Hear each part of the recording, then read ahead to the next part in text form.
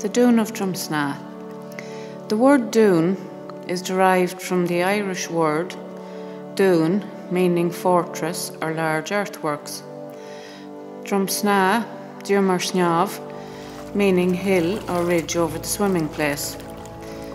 The Doon of Drumsna is situated inside the stretch of land in the loop of the River Shannon, bordering counties Leitrim and Roscommon, and south of Drumsna and Jamestown.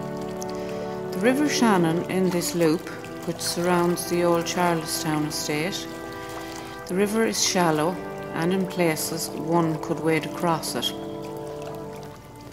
It is not navigable other than by a rowboat, hence the need for the construction of the rampart to defend Connacht.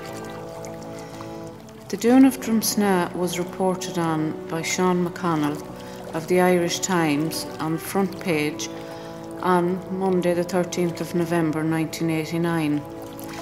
And as the Berlin Wall, Checkpoint Charlie, also known as the Iron Curtain, came down between East and West Germany in that year, they titled it with Maeve's Checkpoint Cahill, found in Roscommon. Two archaeologists, Victor M. Buckley and Tom Condit, working in County Roscommon, have discovered an Irish Iron Curtain, but it dates to 100 years before Christ. LiDAR images are available on the website Black Pig's Dyke, under County Roscommon.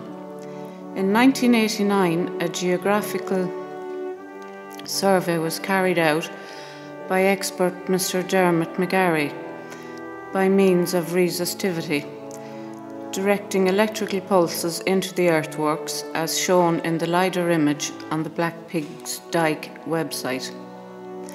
The archaeologists believed that the structure was built to defend the Kingdom of Connacht and Queen Maeve, who was seated in power in Rathcroghan, which is 14 miles to the southwest of the Doon. It is believed that Connacht was the main province in Ireland and required defending from attacks from the north by Ulla, ruler of Armagh, and his army.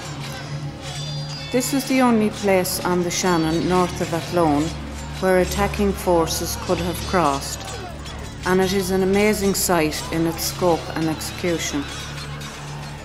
The main gate is 26 metres wide, 1.6 kilometres in length, and between 4 and 6 kilometres high, and required enormous work.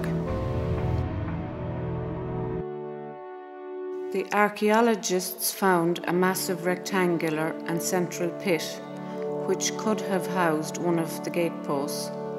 This post would have been around 2 metres wide.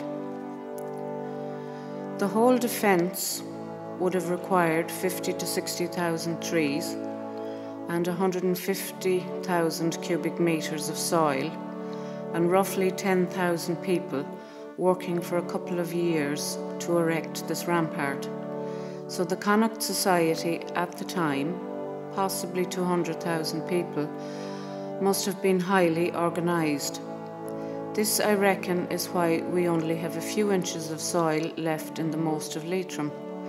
It's all in the Doon of Drumsna.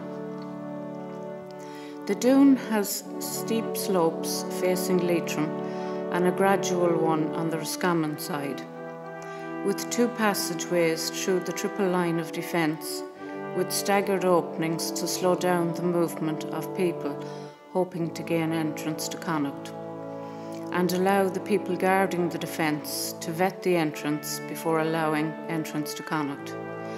Cattle were also brought in through these gates. These gated areas were strengthened with wooden stakes shod with iron points. Decayed remains of these were found at the Doon. The whole ramparts date back to the time of the Táin, and it gives credence to the view that there was considerable trouble between Connacht and Ulster. It also gives credence to the whole idea of the Táin legends. Many of the Táin stories refer to battles being fought in the shallows on the rivers. and the Drumsna site would fit into these oral pictures. Political refugees from the north were thought to have made up part of Queen Maeve's army. It is in fact not unlike the border crossings of today. A small model of the Doon with supporting methods of research as well as photographs of how it looks today is in Drumsna Community Resource Centre on Quay Street. The lands are privately owned and farmed by local families. Thank you for listening, and I hope you enjoyed hearing about this piece of history as part of National Heritage Week in County Leitrim.